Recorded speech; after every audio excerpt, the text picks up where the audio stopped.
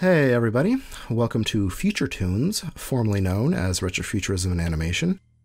Well, SEO friendly, that was a horrible title for the series, so going forward it will be known as Futuretoons, which is slightly better, certainly easier to say.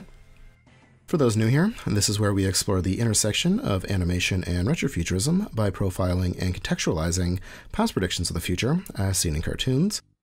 Kicking off this new era is this video concerning Hanna-Barbera and their futuristic predictions. We're going to be looking at a couple of shows that are not the Jetsons. One, because we already covered that in episode 1, and 2, because there was enough material there for an entire standalone video, if we want to expand upon that someday.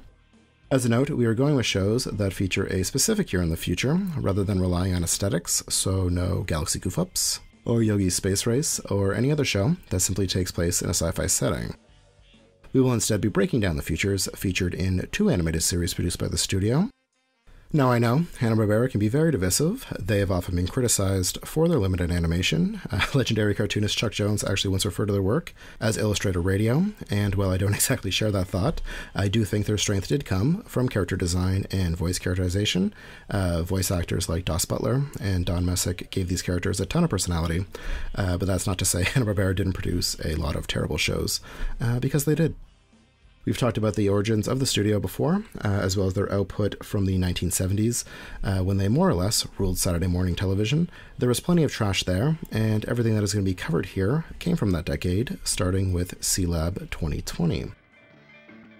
2020 was shit. I'm sure many of you are glad it's over. Not that 2021 is shaping up to be much different, though, let's stay positive.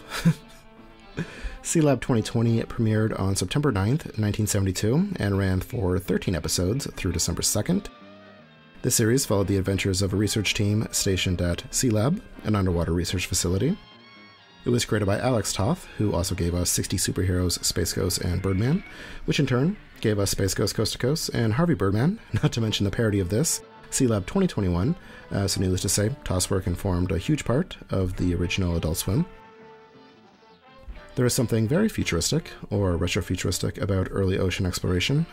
There's a whole world under there, full of creatures and mystery that we've only recently been able to explore. And so when this series was produced, at the tail end of the space age, it makes sense that the future, or in the future, underwater habitats would exist, just like one day we'd live on the moon. There's been plenty of retrofuturistic art created depicting underwater cities. Even early deep-sea diving equipment fits the aesthetic, and so Sealab wasn't that ridiculous of an idea. We are going to be covering Episode 1, Deep Threat. The first episode, or pilot of a show, generally sets up the world, so this should give us a good idea of how things function in this 2020. This 2020 was infinitely better than the one we got. No global pandemics here. It obviously features the underwater research facility, Sealab. The design is in line with a lot of futuristic homes we've seen from around this time, so lots of domes and round edges. There is also underwater vehicles, similar to cars or vans, and other submarines that helped the crew in their research. There is care and concern for the environment, things are stable, video calling, and we're kind of limited given that we don't really leave the sea or see the world outside of Sealab. Not that a children's cartoon generally showcases geopolitical situations or anything, but there isn't much more here. Next up, we have everyone's favorite family of the future, the Partridge Family. This is one of the more bizarre shows we've looked at. It transplants 70s TV stars The Partridge Family into a Jetsons-like future, specifically the year 2200, hence the title, The Partridge Family, 2200 AD. This debuted in 1974, running for 16 episodes. It was based off of The Partridge Family, which was a sitcom itself, running 1970 to 1974. That featured a family of traveling musicians and starred Shirley Jones, David Cassidy, and Danny Bonaducci, who is my only real frame of reference. I remember him from a string of reality show trash in the early 2000s, Celebrity Boxing, stuff like that. Kind of a rough future for Danny there. Bonaducci reprised his role in 2200, also known as the Partridge Family in Space. This, of course, followed Josie and the Pussycats in placing IP in a futuristic setting. That was Hanna-Barbera's shtick for a while. Now, why Partridge Family 2200 AD exists is a mystery to me. The theme song tells us they're showing us how it's going to be. The world design and sound effects are identical, pretty much to the Jetsons. The series actually began as a spin-off of the Jetsons, where Judy and Elroy were supposed to be older, so Hanna-Barbera were able to save some money and reuse assets. It's blatantly obvious in the opening. A lot of predictions appear here, like tube travel. A couple gets picked up at a bus stop like this. At an automated food stand, dehydrated food is served, and we see electric tennis a few years before Pong. A robotic dog, Orbit, is also introduced. I get that the dog can fly, but I still think it's pretty fucked up that it's being dragged behind the car in the intro here. Unlike the Jetsons, some residential buildings are grounded, basic, nondescript domes.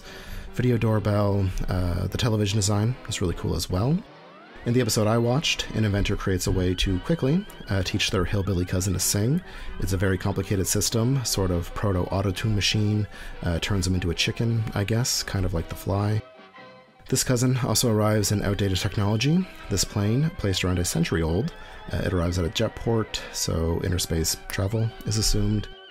The music segments come off as early music videos, and some are very trippy, very psychedelic, super into these, probably the most enjoyable part of the show actually. And yeah, might as well end it on a high note. I enjoy mainline Hanna-Barbera, but their lesser known output can be a drag sometimes. Wouldn't necessarily recommend these, but I will post links in the description if you want to check them out. If you are looking for more retrofuturistic content, look no further than our Patreon, where we recently covered Fallout 3's viral marketing campaign, Prepare for the Future. $5 a month gets you access to that, as well as Century of Schlock, currently winding down our look at animated smut from the 20th century, as well as dozens of other exclusive videos at patreon.com/picsandportraits. If you like this video, give us a thumbs up, subscribe if you haven't, and check out the other entries in the series. As always, thank you so much for your interest in this channel, and thanks for watching. Stay safe out there.